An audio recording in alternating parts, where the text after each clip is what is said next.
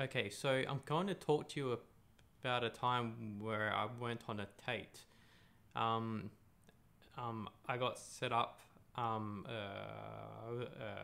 with this girl through friends, and um, we met up. Yeah, like it started off good, and like we were talking, we were laughing, and then I started a few times, and like in those times she was sort of like catching on, because I haven't told her, and it all built up to a point where like she just went into complete shock, and she sort of freaked out. So it's like she told me like, "Oh, what's wrong with you? Like you can't even talk. Like, are you like um uh disabled?"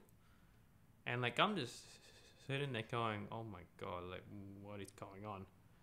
And and like it got to a point to where I just got up and left because I was humiliated, and she was causing a scene.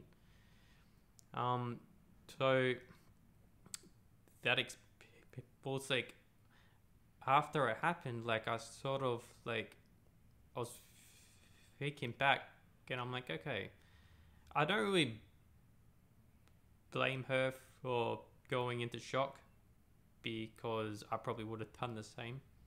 Um, but I've come to understand, like, if that happened, it's like, hey, it isn't meant to peace, so I just move on.